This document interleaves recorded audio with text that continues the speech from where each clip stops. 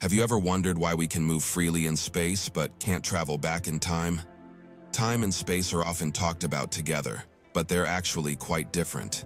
In this video, we'll explore why time isn't just another dimension like the ones we see in space. We often hear people say that time is the fourth dimension, alongside length, width, and height. While this idea sounds cool, it's not entirely accurate. Sure, time and space share some similarities. We can measure both, and they're both important in physics. But that's where the likeness ends. Today, we'll uncover the key differences between time and space. We'll look at why you can walk forward and backward, but time only moves in one direction. We'll also explore how we experience time versus space, and dive into some mind-bending ideas from physics. By the end of this video, you'll have a new appreciation for what makes time unique. Time and space share some interesting similarities that often lead people to think of them as closely related. Let's explore a few of these similarities. First, both time and space are dimensions in which events occur. In our daily lives, we describe where something happens using three spatial dimensions: length, width, and height. But to fully describe an event, we also need to know when it happens, which brings in the time dimension. This is why time is often referred to as the fourth dimension in physics. Second, both time and space can be measured and quantified. We measure space in units like meters or miles, and we measure time in units like seconds or hours. This ability to quantify both dimensions allows us to describe the world around us in precise terms. For example, we can say that a car travels 60 miles in 1 hour, combining measurements of both space and time to describe its speed. Finally, time and space are essential components of space-time in relativity theory. According to Einstein's theory of relativity, space and time are intertwined into a single four-dimensional continuum known as space-time. This means that the position of an event in the universe is described by four coordinates, 3 for space and 1 for time. This concept is crucial for understanding how gravity works and how objects move in the universe. These similarities help us understand why time and space are often discussed together, but as we'll see, they also have some fundamental differences that set them apart. Now that we've looked at some similarities, let's explore the key differences between time and space. These differences are what make time unique and set it apart from the spatial dimensions we're familiar with. Let's start with directionality. In space, we can move freely in any direction. You can walk forward, backward, left, or right. You can even move up or down if you have the right equipment. But time is different. It seems to flow in only one direction, forward. We call this the arrow of time. We can remember the past and imagine the future, but we can only experience the present moment moving forward. Next, let's think about how we experience space and time. We can directly see and touch things in space. You can look around the room you're in right now and see objects at different distances. You can reach out and touch things near you. But time is trickier.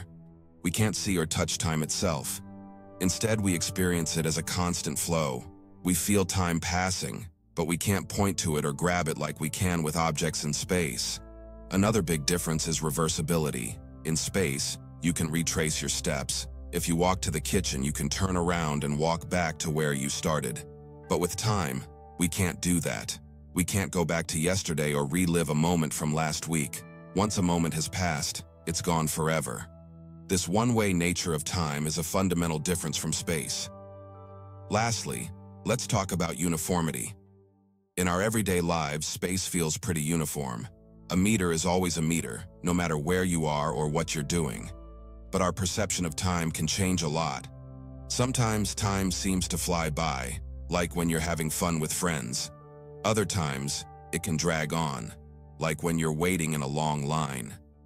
Even though clocks measure time consistently, our experience of it can vary widely. These differences show us that while time and space are both important in physics, they behave in very different ways. Understanding these differences helps us make sense of our world and how we move through it. Now let's dive into some of the deeper physical and theoretical distinctions between time and space.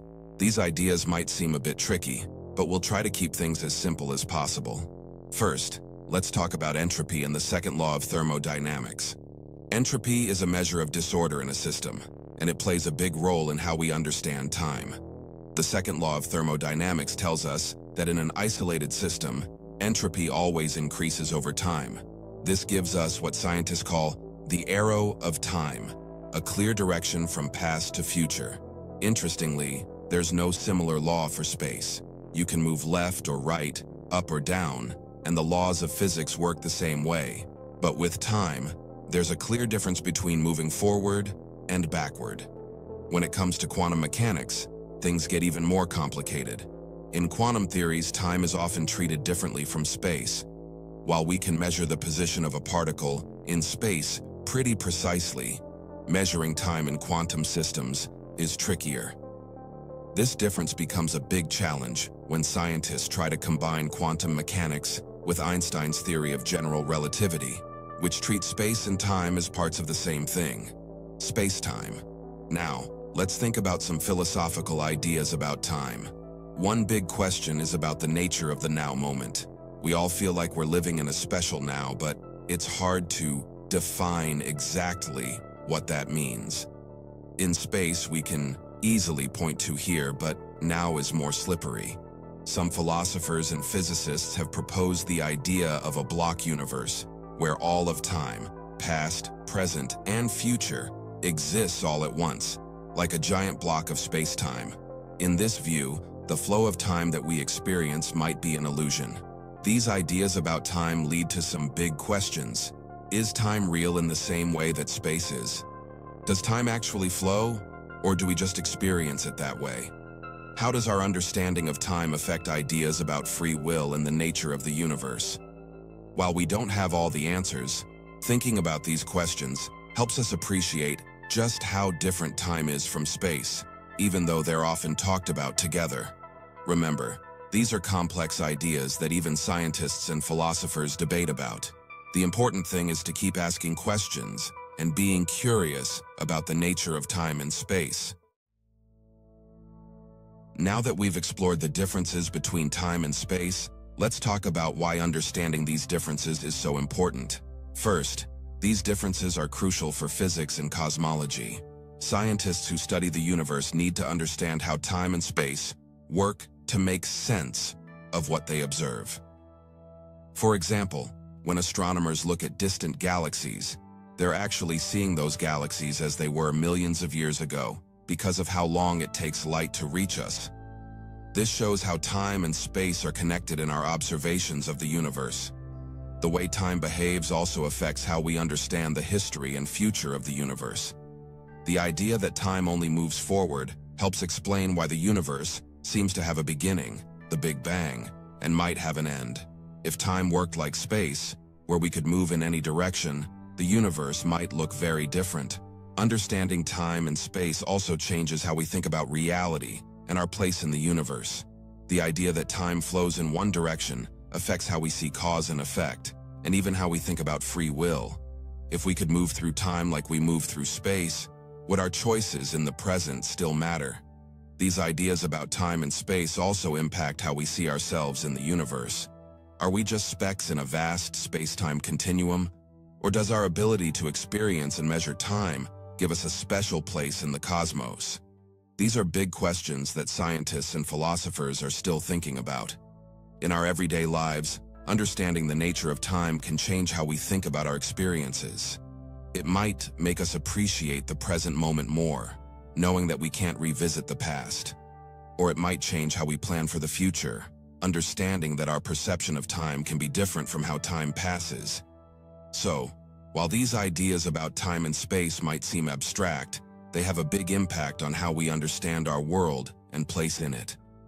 That's why scientists, philosophers, and curious people like us keep exploring these fascinating ideas. We've delved into complex ideas from physics and philosophy, examining how concepts like entropy and quantum mechanics reveal the unique nature of time. We've also considered the implications of these differences, from their impact on our understanding of the universe to their influence on our daily lives.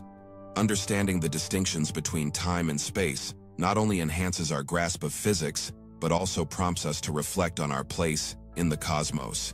It challenges us to think deeply about the nature of reality, causality, and even our own existence. As we conclude, remember that the study of time and space is an ongoing journey. Scientists and philosophers continue to grapple with these concepts, and new discoveries may reshape our understanding in the future.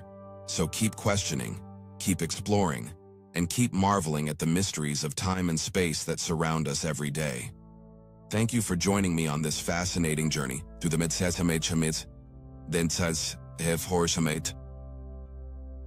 Datarimin Tunigatat of Psychophagans, Oma Bamaus Dwightemekasosan, Onsensiusuametineti Weisweishesuises. Till next time, keep your curiosity alive and your mind open to the wonders of space and time.